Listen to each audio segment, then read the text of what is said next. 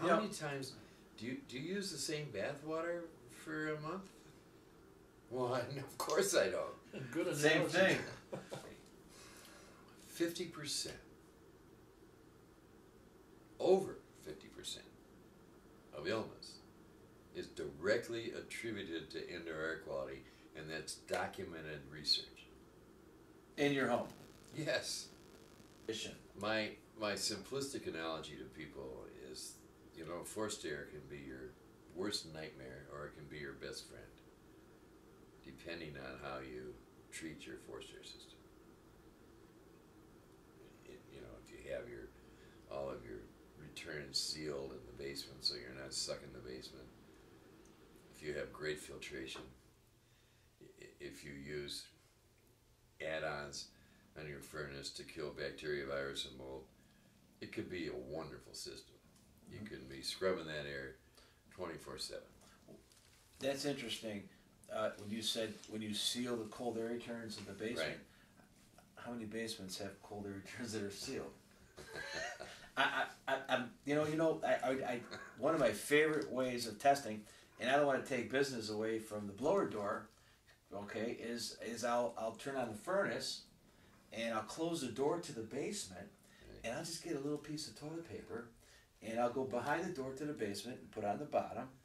And if you've got negative pressure, by the way, negative pressure is what you said, cold air returns that aren't sealed suck the basement. Right. The toilet paper sucks down in the basement. Right. That means your basement sucks. That's not a good thing, right? Your furnace blows and your basement sucks. Right. So if your basement sucks, then the radon people like that, right? Because if your basement sucks, the radon gets sucked into the basement. They get to put in their systems, right? Oh, listen, by the way, this is a great question. I just had a client of mine calling. He's trying to sell his $800,000 house. A radon tester went there and tested 2 or 3 different areas, and the average was 4. But one spot showed 4.3.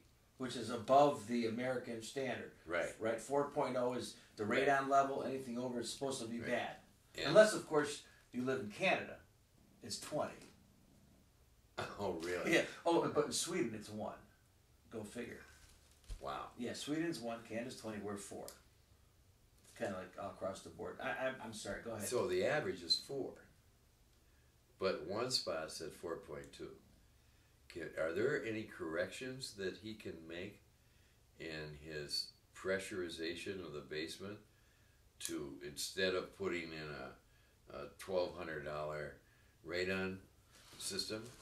I think if your basement, as we said earlier, sucks because your cold air returns aren't taped and sealed at the joints, then the opposite would be if it blows. Well, how do you make it blow? Well, I guess we could seal our cold air returns and open a few registers, heat registers in the basement, so it's blowing air. So that toilet paper doesn't get sucked in the basement, it either stands still or it gets sucked into the room. Well, if your basement has positive pressure, there's no possible way you can have radon. Because it's blowing in your basement, so you can't be sucking. You won't have a radon problem. Unless you have a sump pump. Well, if you have a sump pump, what do you tell your clients with sump pumps? You seal the sump pump. 100%, right? Because if the sump pump is open, and don't waterproofers put sump pumps in all the time?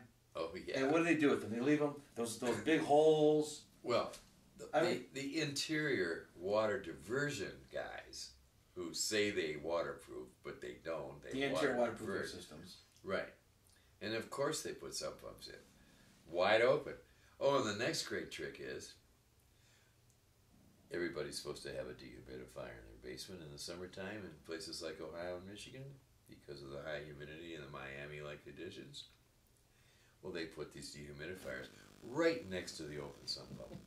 And of course, I tell them all the time. Wait. So in the building science world, my world, if you have a lot of humidity, that means more grains of moisture in the air. Right. And in the engineering world, it's called high vapor pressure. Right. And when you don't have a lot of moisture, you have low vapor pressure, and high vapor pressure goes to low vapor pressure. So if you have a sump pump that isn't sealed, that pipe that goes all the way around the house, all 150 feet of it, with all the holes and all the mud, has high humidity, has high vapor pressure, it becomes a humidifier. I got a question, Tom. When you do a home and you do your blower door, do you seal a sump pump before you do the blower door, or do you add that into the heat? Because if you suck the house out, remember, when you do the blower door, I know you said you seal any holes to the outside, right? Fans, fireplaces. What about the sump pump? Do you cover that up too, or? I don't seal anything. I do it as is. This is the real world. There's nothing sealed, and these are your leakage points. So the sump pump could be a leakage point, theoretically. Well, it is. Not necessarily outdoor air, but underground air. Yeah. Which is probably not that good, right? Maybe worse. You know, I don't know. Well, it's just radon, moisture, mold. Why do we? It's a good question. Why do we seal? I mean, you remember the day. 15 years ago, I'm calling you, Tom. What do we do about crawl spaces? What do we do about Michigan basements? These are crawl spaces that have vents in them, or Michigan basements, classic Michigan basement, dirt floor. That's not good. And vents on the outside of the perimeter walls, right? Vented crawl space. Vented crawl spaces with dirt floors.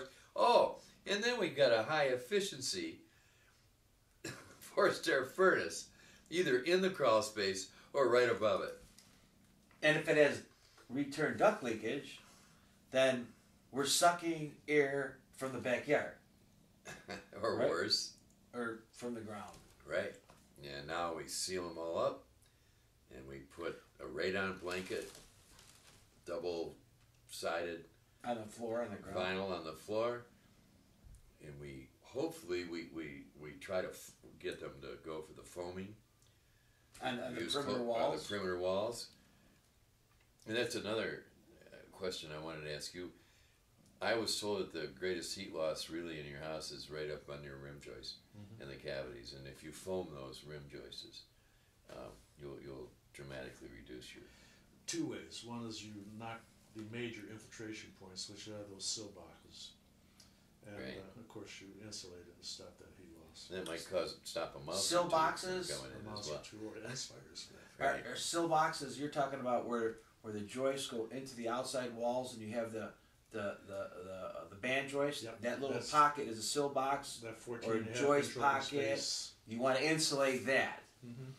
And I would think that you'd want to insulate that anyways, because the thermal bridging condition, because there's no insulation there and it's cold, and if there's humidity in the crawl space, which in a vented crawl space with a dirt floor, you're going to get that. You can actually form a dew point, and don't you get mold at those places? You sure do.